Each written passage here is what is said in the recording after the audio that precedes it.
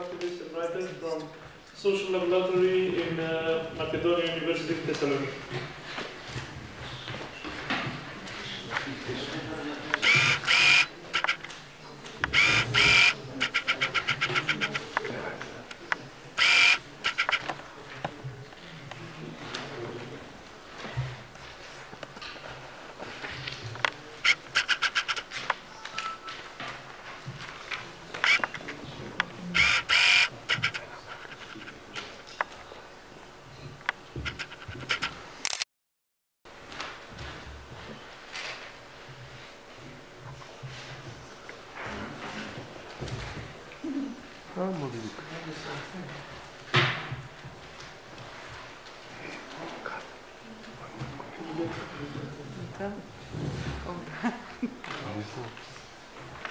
We are in deep water.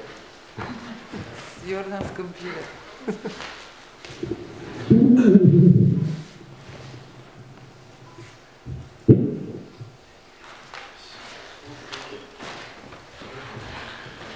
Hello. Good evening, and I thank the organizers as well for inviting me here to discuss. Is this okay? Microphone. Okay. To discuss national identity and myths of origin. What I think I could do as a contribution to this discussion is to focus on the Greek case, the same as we did for the UK case. So on the development of a myth of Greek nationhood for two obvious reasons. This is the one I know best, and also this is the one that came first in time in the Balkans, from which everything started. But when I'm talking of a start, I do not situate this start in classical Greece, of course, but in the 19th century. To be more precise, I refer to a construction of classical Greece, a specific notion of it used in the 19th century for the foundation of this modern nation-state.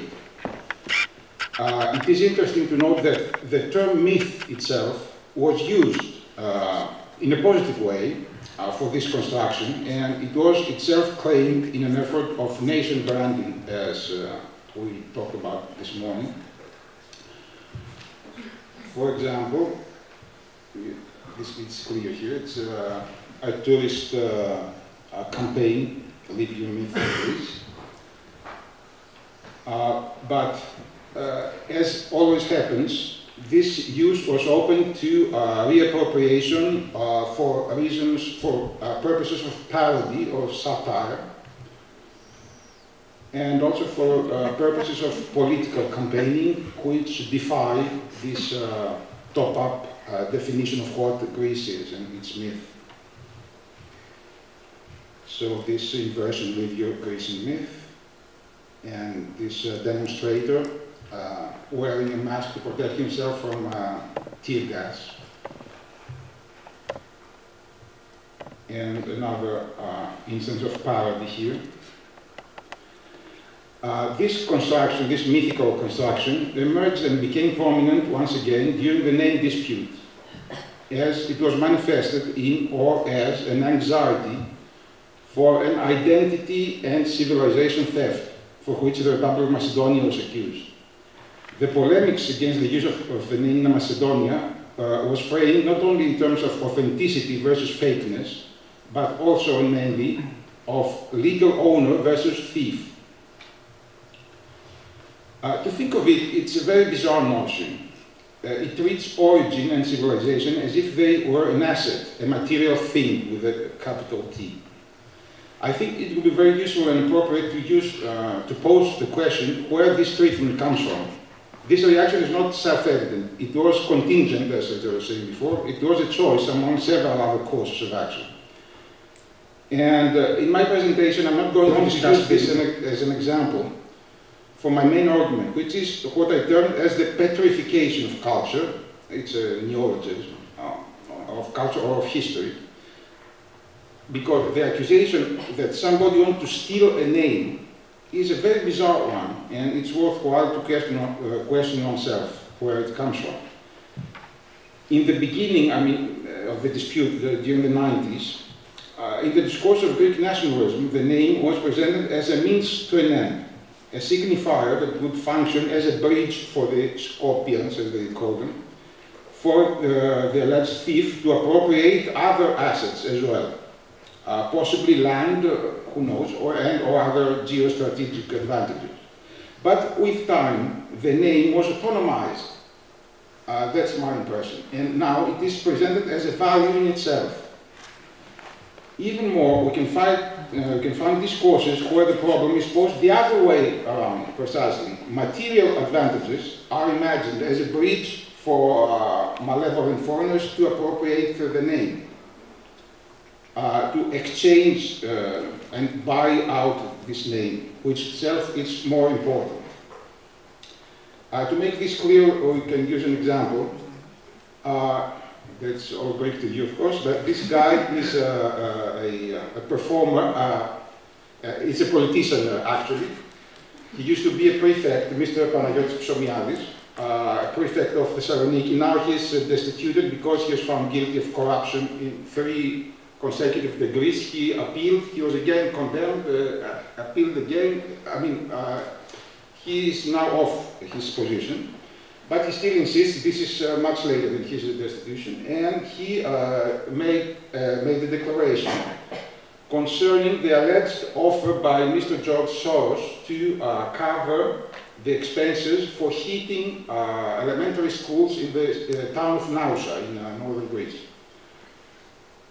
And according to one account, the offer was refused. According to another account, not really, it was not really refused. In the first place, the mayor said, no, we'll never accept this kind of offer. But on second thoughts, they accepted it. It's not very clear.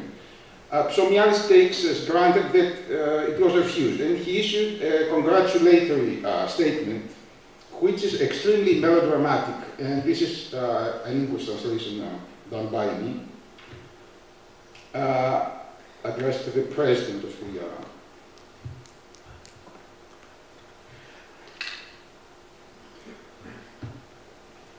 So Greece is still there, national dignity is there, it exists. And could you read it? Dear Mr. President, with this letter, I'd like to congratulate you on your decision to refuse the old donation that the well-known businessman George Soros wants to make to the schools in Nausa. With your proud, brave attitude, you demonstrated that there is still hope and that national dignity of Greece is still there, it exists, and does not tolerate any charity from the supporters of Skopjean propaganda. It is to note that no mention of the Republic of Macedonia was made in this offer, but Psomiadis is certain that there was a hidden intention behind it. This is, it continues, it's quite long, it's only a part of the letter. The resounding no to sneaky donations should be an example for the authorities of our country who, under the pretext of the economic crisis and of the relief for students suffering in frozen classrooms, open the back door. Here he uses a very loaded term in Greek, which is kerkoporta, and it is supposedly the door in the walls of Istanbul, or Constantinople, which was opened by some collaborator of Mohammed the Conqueror. So the Turks entered, otherwise they couldn't have conquered Constantinople. So whoever accepts a donation by Soros, he is paralleled with a traitor of the nation. And of course, the nation was not, Istanbul was not part of Greece, but we do a series of, leaps and everything. Would you be kind to give that the name one more time?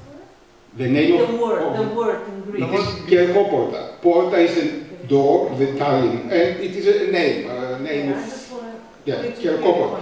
It is very used in the discourse of Greek nationalism. It's very often, if you want to accuse somebody of a traitor, you say you open the kerkoporta for the enemy to enter the war. They call them Sorosoids. Do you know that here the traitors are also called Sorosoids, and they are sponsored by Soros, and they work in favor of Greece? Did you know that? I didn't know that. Maybe it's the Jewish dimension. Behind everything, so international capitalist Jews is evil forces.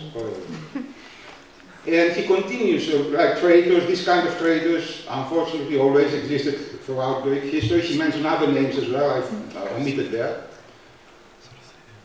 So let Mr. Soros keep his charities for the schools in Skopje. We'll never give up our Greekness. What is interesting in this discourse as well is that there is a sexualization of like surrendering, opening the door, penetration. I mean, he uses this kind of imaginary. And this is clearer in another statement the same person did the same month. He replied to some comments done against him by an MP from Syriza, the radical left party.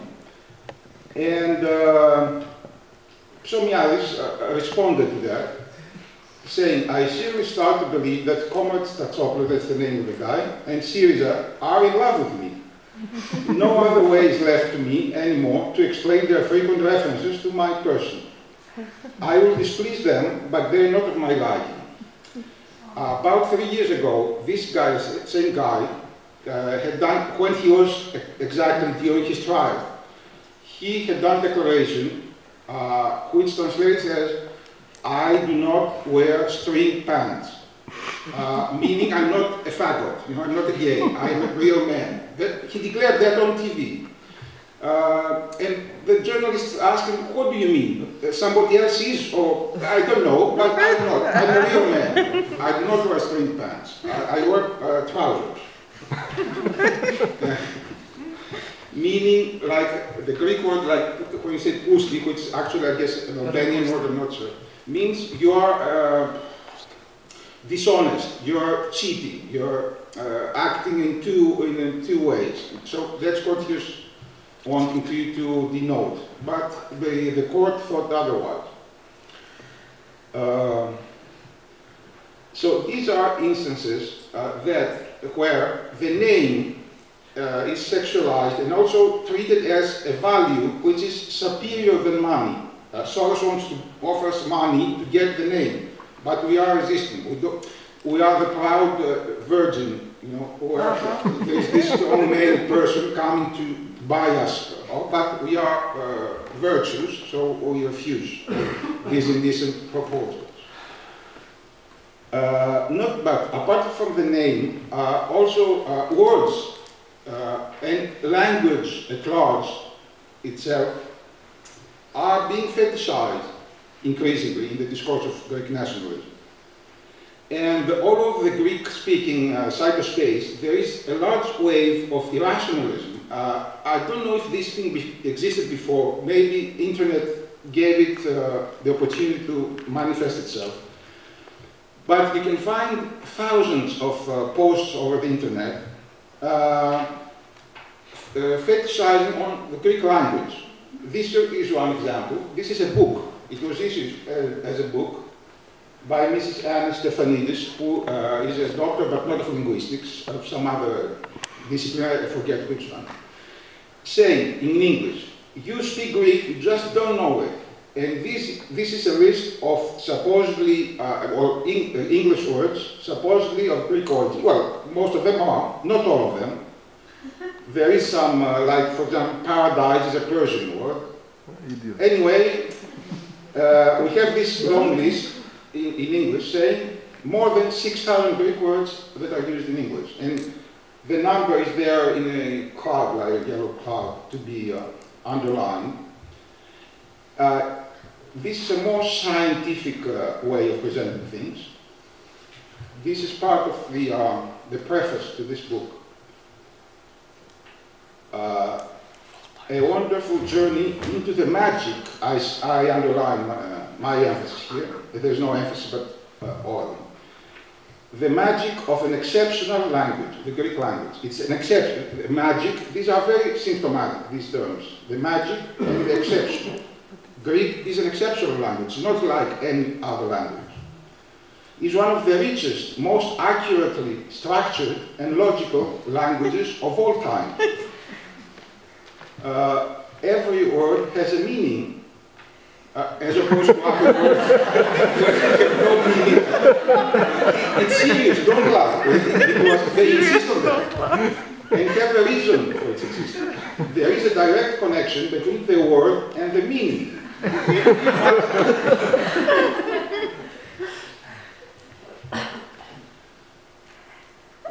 So, but you already speak Greek, you just don't know it, the author's emphasis. And here we see more clearly the obsession with numbers. When it comes to 1 out of 4 words in the English language is Greek, or of Greek origin. When it comes to medical terminology, it's more than 50%. This is in Greek, but actually the same thing. And you see the numbers like 490,000 words of the English language are Greek. Oh, sorry, this is the total. The total of the words of the English language, out of which 41,615 words, not 16, 15, they counted 1 for 1, and they are of Greek origin. This is attributed to the Guinness Book. And this is the second statement is attributed to Bill Gates. And supposedly saying that the Greek language has a mathematical structure which is apt for mathematics, and as one can imagine, because Bill Gates. Anyway. And what is also interesting is that he insists as well that there is a necessary link between the signifier and the signified as opposed to other languages where there isn't one. And here you can, I left it in Greek so that you can see the Latin, the English word in there. This phrase means, in a common language, an ordinary language, such as English, we can agree, everybody can agree, and say car for cloud, say car for cloud, and cloud for car. As soon as we agree about that, it will be valid. But in Greek, that's impossible, because there is a necessary relationship between the sound and the meaning. And it is a complete absurdity. I mean, but what it is important, what is interesting, is that this discourse invokes a scientificity. It is almost a parody of a scientific discourse, because it uses quotations and like data, statistics. This is the truth, you know, scientists have said that. Or the science, in Greek you use definite articles, so they use always η επιστήμη, the science, which is anthropomorphic, it's feminine in Greek, nouns are gendered, so it is η επιστήμη είπε, has said, the science has said, not defining any specific science like oceanology or linguistics, any specific discipline, but science in general, has said that English is an ordinary language, whereas Greek is exceptional. It has a mathematical structure. This, and also the obsession with numbers, I'll omit here, but sorry, there was one other slide showing a mystical reference to numbers, which like Pythagoras in the antiquity created this theory according to this post, according to which each letter of the alphabet corresponds to a number, and if you add the numbers you get some philosophical ideas. It's a complete absurdity, but people write this and read this and believe. I mean, it's not linguists. Linguistics is probably the only field where the scientific community in Greece is in total disagreement. I mean, Greek linguists, much more than historians and philologists, insist that this is absurd, that it has nothing to do, but they don't believe it. They say, you are paid by Soros, you are enemies of the nation. How come you say that? You should say that Greek language is the most important. And now, here I have a quotation by Karl Marx. I parallel this notion that our institutions, our language, is natural, whereas this is an example from the poverty philosophy, where Marx shows that theologians say that we are the true religion, but no, primitives have their gods, but these are not real gods. They are artificial. Our God is the real God. It's something very similar. Here we'll make a break and see a short video clip.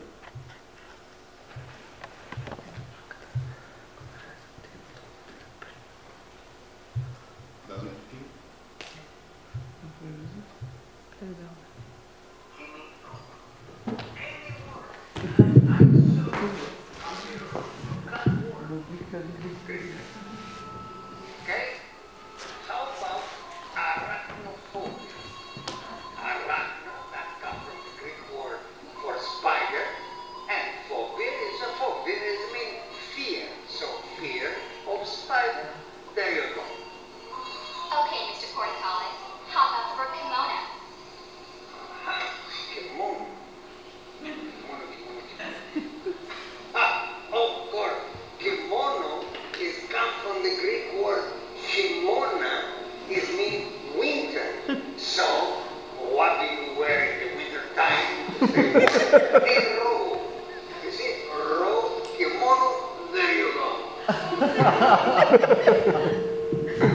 This is an invented example, but it's very actual. I mean, it happens all the time. Even worse examples than that are claimed as serious, and people believe it in them.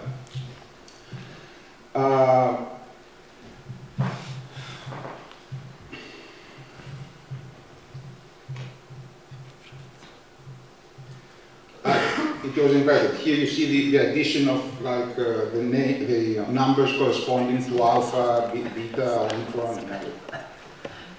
And this guy used the expression, the Greek language is a mathematical masterpiece. It's a masterpiece. You have this aestheticization of language. The French director Jean-Luc Godard, probably ignoring this frenzy and going on in Greece, he said, of course, in good intentions, when the crisis broke up, he said, we should pay Greece 10 euro for every therefore. Why? Because Aristotle was the founder of philosophy, so he invented syllogism. So we use something that belonged to Greece. So every time we use a syllogism, we should pay 10 euros, and any other Greek word. Of course, this is not, it's not certain that it will be, financially speaking, positive for the Greek economy, because when Greeks say, every time they say bouzouki, moussaka, you know, piato, porter, maybe they should pay the Turks, the Arabs, the Persians, so maybe the balance will not be very positive in the end. But we see this notion of the world as an exchange for financial advantages, and which is more important. It is something that here is a post on the Facebook. Stella McCartney, Paul McCartney's daughter, made a post. British Museum rules. Obsessed with this, Stella. And immediately, before anybody commenting, any friend of Stella McCartney, Athens out, stolen from the Parthenon. Another guy. These marbles belong to Hellas in capital letters. Get them back to Greece, you British faggots. So, what I'm trying to make is a parallel. I mean, this notion of petrification. You have this notion of theft. The British stole our stones. It belongs, they belong to us. Get them back. The Macedonians want to steal the name. And my construction is, along with this, well, the author's name does not appear here, but there is this guy, Yannis Kamilakis, who is an archaeologist at Southampton University. And he has written these very interesting books, The Nation and Its Ruins. And I think that the marbles, the stones, were used as a model, and language was built on this model in order to cover a very deep anxiety. Here comes a more theoretical part. Herzog, who was mentioned this morning as well, has created this notion of crypto-colonialism, speaking precisely of Greece and Italy and Thailand. He's an anthropologist and he's done field work in these countries. And my construction is that from its inception, the Greek nation adopted a notion of Hellenicity, of Greekness, which was fabricated in Western Europe. And it was essential for European colonialism and racism, because the Greeks invented the most perfect civilization that has ever existed. And we, the Europeans, are the heirs. We inherited this civilization. That's why we are superior to the barbarians, and we are entitled to rule them, and because they are barbarians, and we are civilized. This had already happened. It was formed in the 19th century. When, in the early 19th century, some people came and said, we are the Greeks. Probably because, I mean, in the what is called the Greek Revolution, and in English the term is the War of Independence against the Ottoman Empire in 1821. There, the people who, the grassroots fighters, were an assemblage of people of several ethnic origins, speaking several languages or dialects. And we are not really sure what they would define themselves, how they would define themselves if we were able to ask them.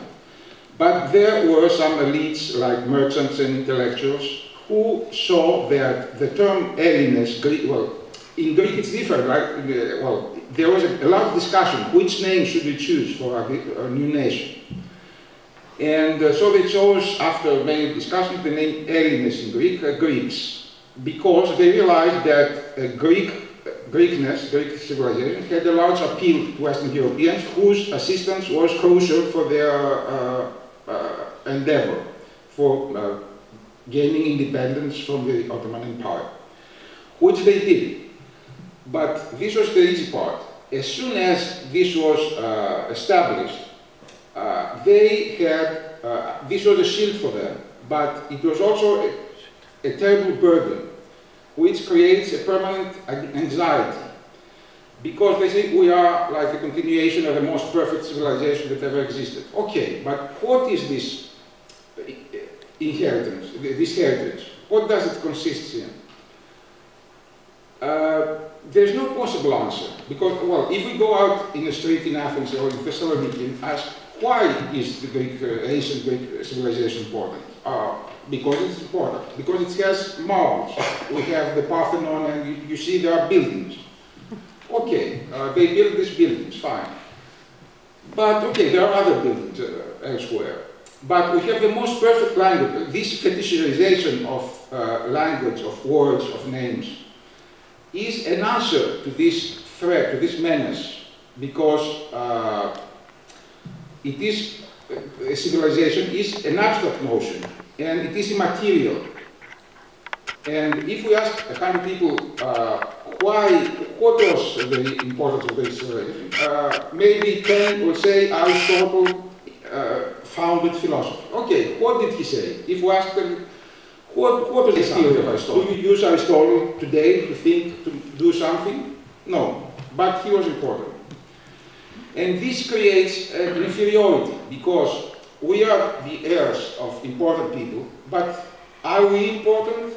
We are just Balkan peasants. I mean, when in the War for Independence, many people, including Lord Byron and other people, came to Greece to fight against the Asian barbarous, invader. And there was a large deception. They were disillusioned because they were expecting to fight Miltiades and Leonidas and Pericles and everything. And they found Balkan peasants, speaking Albanian sometimes, or maybe speaking Greek, but a very different Greek than they knew. And it was like Lacan said, when the jouissance comes, the enjoyment comes, the subject said, that's not it, ce n'est pas ça. And this is the difference, that's not it, is the very cry by which the jouissance obtained is distinguished from the jouissance expected. So Byron came to Greece expecting the jouissance, and he was disappointed. So this installed a permanent doubt and a permanent ambivalence, which was a double ambivalence, because the European was doubting, are you really Greeks, are you really the heirs of Miltiades and Pericles? But this was also internalized, and the subject keeps asking itself, am I really, am I important? And this absurd discourse that we have 6,000, 41,000 words, whatever, is a way to petrify something and put a material thing. Now, you see, we influenced, so we penetrated. This also is sexualized. We penetrated into the English language, which is the most important. It's a lingua franca, but it is ours in reality. A large part of this is ours, as if a culture was a material thing, an asset in itself. And this is why in Greece it's easier today to find people who are critical against the Greek nation. Actually, it is a form of nationalism as well, because after 10 minutes, every Greek will tell you the Greek state has failed, politicians are corrupt, we do not behave properly, we throw cigarettes on the street, Greeks will never, they're not really civilized. But you'll not find one person who will be critical to this hierarchy of cultures. From the inception, the Greek nation adopted this theory that European civilization is at the top, and everybody else is not yet there, as these guys, as Dipesh Chakrabarti wrote this very beautiful book, Provincializing Europe. Nobody in Greece thinks of provincializing Europe. They are convinced that Europe is the capital, and we have to be part of this. We're not yet there, as I said this morning, but we'll arrive there. We'll have to make every effort possible. But nobody thinks that to say that this is just one contingent civilization among others, and there's no hierarchy of cultures. So I maintain that, to sum up, to close, that this adoption of the notion of we are the continuation of ancient Greek civilization is like, precisely to use a Greek word, one of these 6,000 Greek words, as Derrida says, pharmakon in ancient Greek, also in modern as well, is both the drug, the medicament, what you take to get cured, but also it's poison. So the same act was the salvation and also the condemnation, the curse for the modern Greek nation. And the petrification of marbles and of words, of names, is a way to face, to respond to this unbearable anxiety created by this adoption. That was more or less all.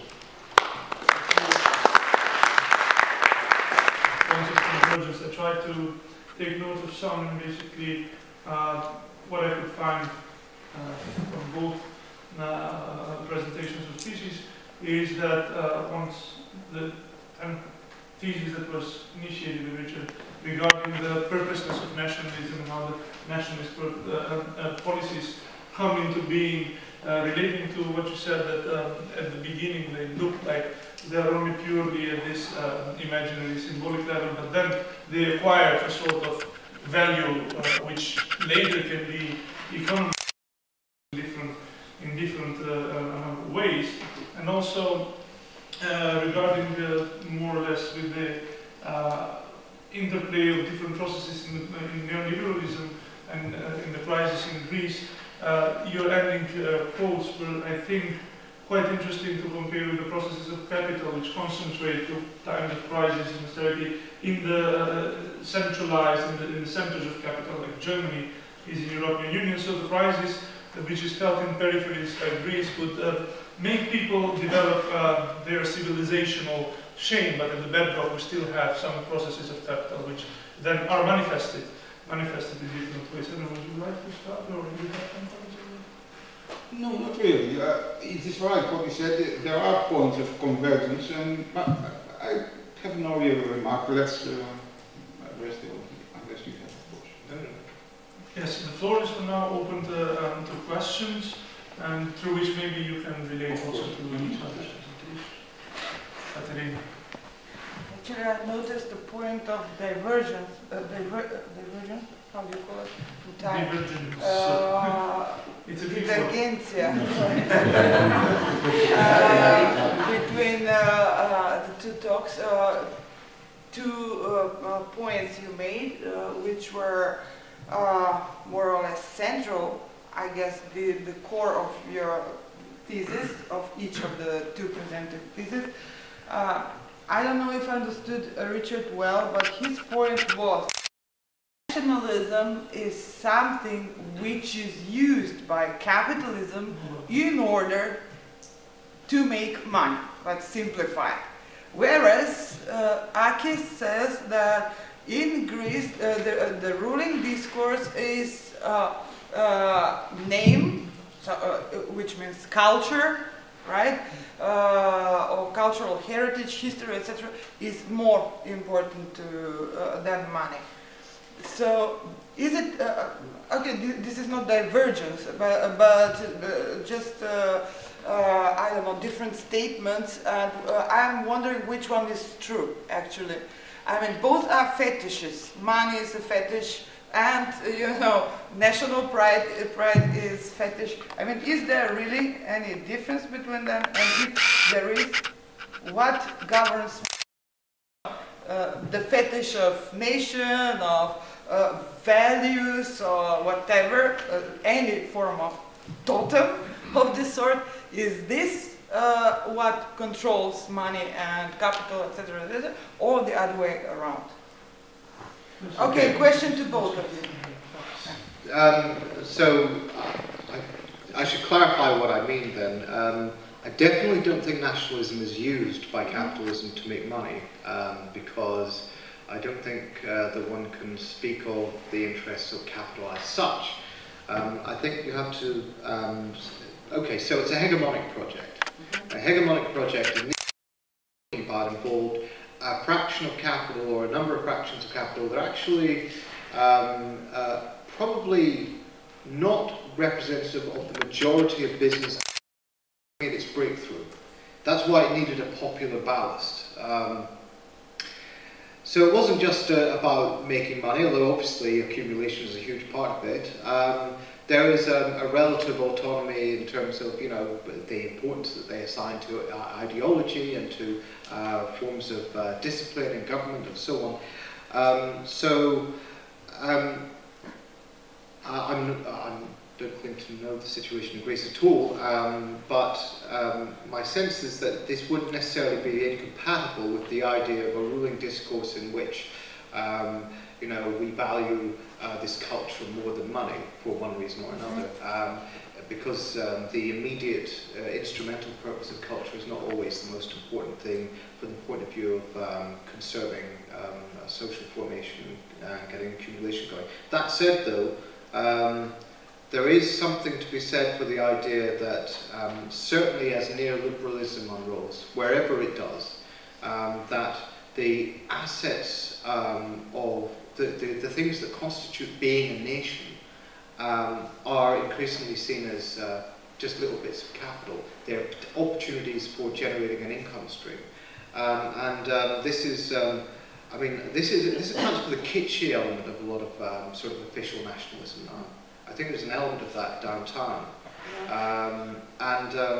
Certainly in the UK. And I don't know, but I'm wondering if that's, you know, this idea, you know, that we've got to tell people, Greek culture is in your language, you know, it's in the way you go about your day-to-day business.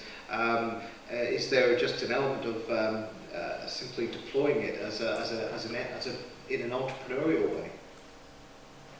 Yeah, definitely, yeah.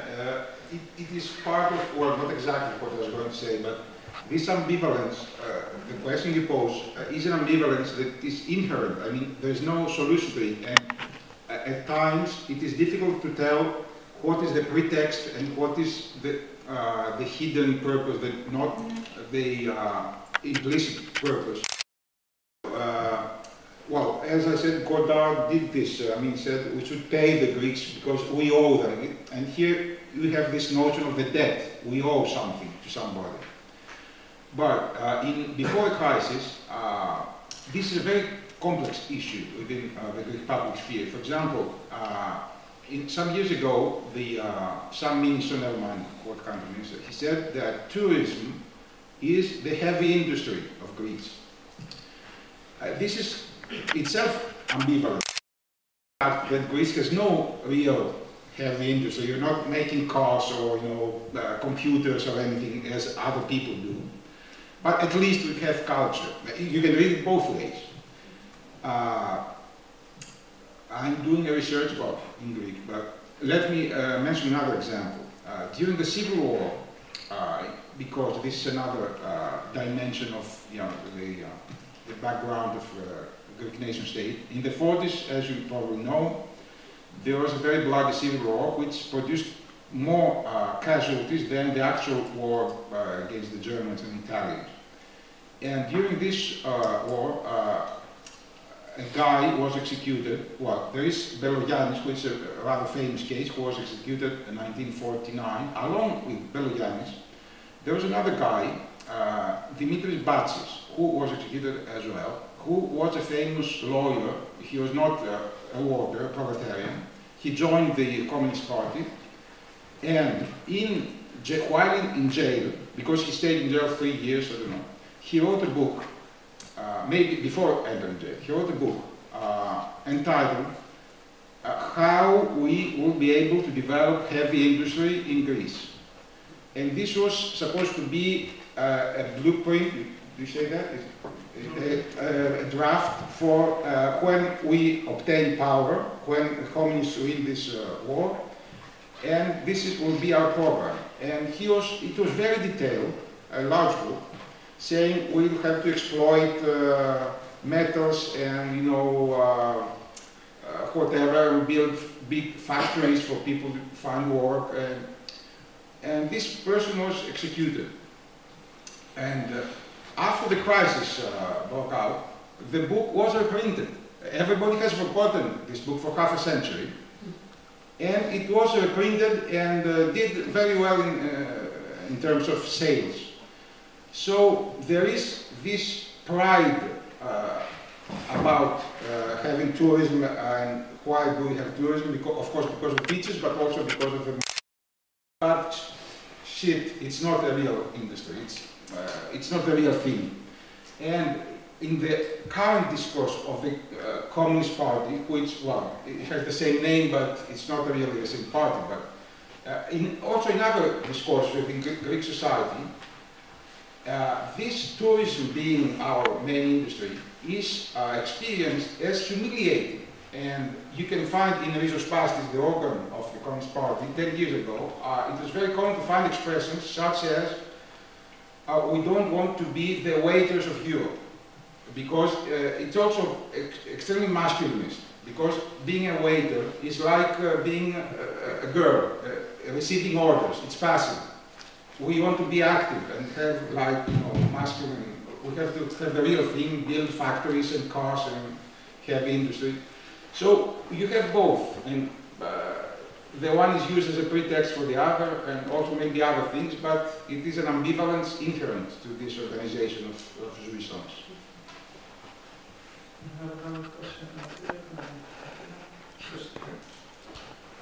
Hello. I'd like to ask you that if you have an agenda on neoliberalism's relation with nationalism for the former East, because I think that a difference of neoliberalism, nationalism in the former East and the West should be made. Because I see this, in a way, the post-Soviet, post-socialist proliferation of nation states as kind of ticket to the, so to say, global equity market of the concurrence and so on in the early 90s. And the proliferation of this and the ideological background and new movements of nationalism, in a way, I see this as they were based on the roots of socialism, communism.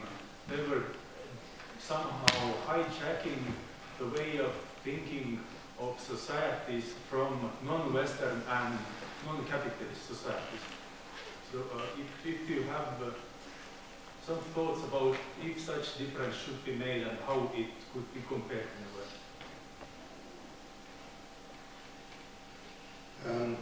Very quickly, yeah, I agree. I mean, there's a difference.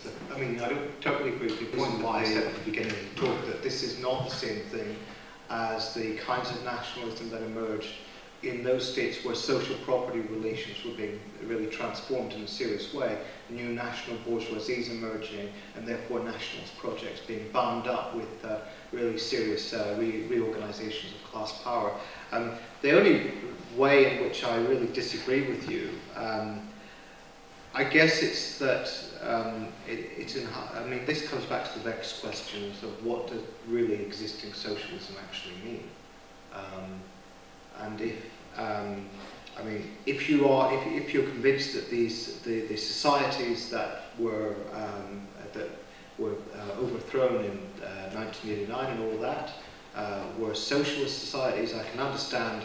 You can see nationalism as building on certain resistant capacities then. I mean, really, I think they were, I would defend this thesis, I think they were forms of state capitalism. I think they were forms in which the state acted as effectively a capitalist enterprise dominated in a global sort of low value. And therefore, nationalism works quite well in that context. So to see it as being, I can see how in some ways it would exploit certain ways of thinking, certain ways of existing that would be, that could also be used by socialism. But I think we have a slightly different perspective on how that works out in the East. Thanks. Then I have another question for you. Well, it's rather common to Richard Seymour's analysis. It was fascinating for me to see how he was describing the model of how it works currently with neoliberalism and the governments and nationalism, because it exactly describes the dominant discourse in Greece right now, not regarding nationalism, but regarding the reforms. So it is something that yes, I understand. Yeah, because it's exactly the fact, for example, that the state, that the nation altogether has to find, again, as we say, its entrepreneurial culture. The famous Balkan merchant used to be modeled on that, and that we have lost this and we have to find it. And even they say that, you know, people who lose their jobs can find the opportunity to get into business, to be dynamic. They disregard totally the social effects. The government passes more and more authoritarian laws in an authoritarian way by ministerial degrees instead of the parliament, and also the re-establishment of law and order, the anti-immigration campaigns, the sovereignty issues also about defense.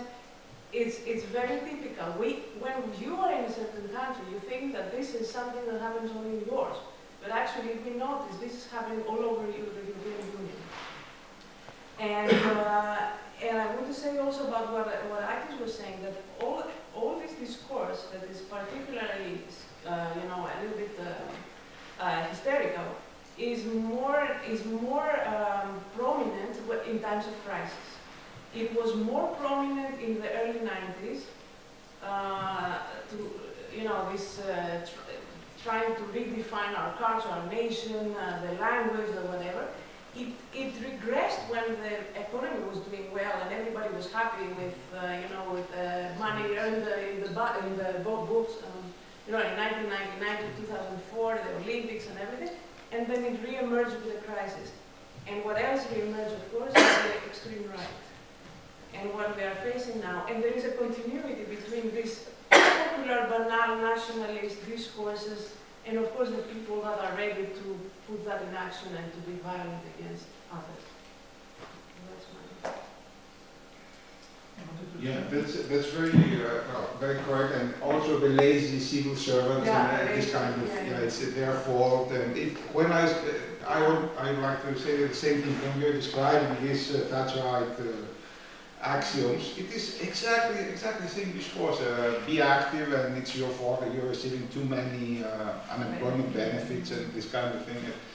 And also, of course, you have this redeployment of Golden Dawn, which is, linking to things that were said this morning, and also in my presentation, you have this Hollywood image. The antiquity they are referring to is mediated through Hollywood, like this is Sparta and this kind of thing. If you see the Golden Dawn rituals, they try to invoke like ancient authors and stuff, which they don't understand anyway, because it's a different language. But their image is very much mediated by like the narratives of Hollywood, or like the Persians, the war, Alexander, whatever. And it is who was first, and like it's the question of the egg and the chicken, but it's capitalization of the mythology and the mythologization of a capital. It's going together. Also, I want to explain another niche. Well, that as a tendency happens for Rome, as you said, in Greece. It is your fault, it's your fault. When you look at the European level, axiomatically, if you look at what happened to Greece as a result of this uneven financial transactions and deals, and on the other hand, you have this growing discourse, and not only in centers of capital, even in Macedonia, we hear very often that it is Greeks' fault by themselves. They are very lazy, they just wanted to have debts, high salaries, drink coffee all day long, and now they cannot pay the debts. Even though we are aware of the statistics of Eurostat, that the Greeks work per week quite some, I think up to 7 hours more than most of the EU countries, even more than the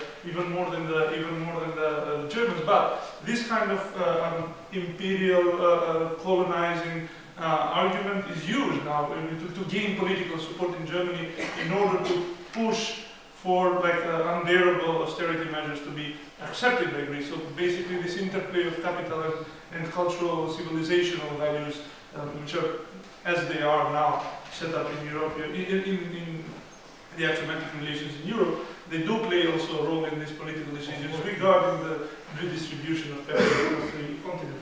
Greece is a bad entrepreneur. You know, Greece made bad investments. You know, somebody should have told them. They should have got better advice. This is, it's exactly the same discourse that aimed against individuals. And the whole point, of course, of neoliberalism is that the only kind of actor really doing anything is an entrepreneur. Whether it's an individual, whether it's a family, or whether it's a national state. And so it makes perfect sense. And of course, Greece ruling classes happily and busily internalizing this image. We've been too lazy. We've allowed ourselves to laze around and drink coffee and so on. The only thing I want to add, when this stuff was being done in Britain, I want to ask you if this is the same. The way this was done, it did tap into resonant popular ideas. Popular ideas of one, the freeborn Englishman. The gendered nature of that description, by the way, is not accidental. The freeborn Englishman, meaning that when you look into the origins of this discourse, it's highly colonial, it's highly gendered. Of course, it just basically means white men are free to, in their own homes and so on, and the state should leave them alone. And it's to do with property rights and so on. But that's a resonant idea in British culture because it's also linked to all sorts of other things, the English Revolution, ultimately the tradition of civil liberties and so on.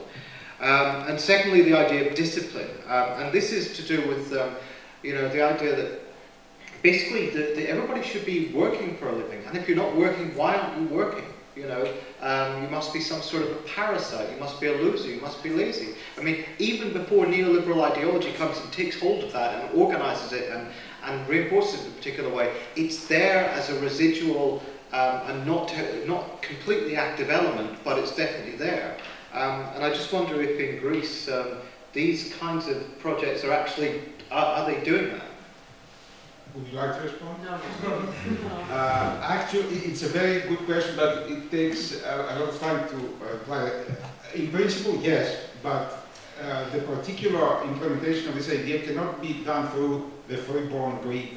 Well, if you do the historical jump to like Pericles or ancient Athens, which some people do, but you cannot hide that. For example, you cannot speak about the freeborn Greek in the Greek Macedonia, because everybody knows that 2 generations ago, most of the people were in Asia Minor, they were not born there. I mean, there are particular historical conditions which does not permit one to say that, but from the 90s on, where before that, we had this discourse, an ethnicization of political dispute, because if anybody is trying to make a left criticism, they're told, go to Bulgaria. If you don't like, this is Greece here. If you don't like it, go to the Soviet Union. This is Greece and this is how we have it.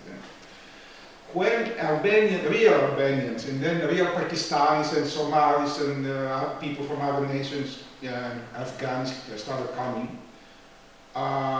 the ultra-right discourse used this precedent, saying you have to behave yourself and don't ask for your rights and everything. If you don't like it, go back to Afghanistan, and this is Greece, and we're Greeks, and it's about us, and you shouldn't ask for rights for you. So they used precedents and publicly established discourses and imaginaries, which are not exactly the same as in English, freeborn Englishman, but it was the corresponding imaginaries and other examples, which I omit because it's a very long story.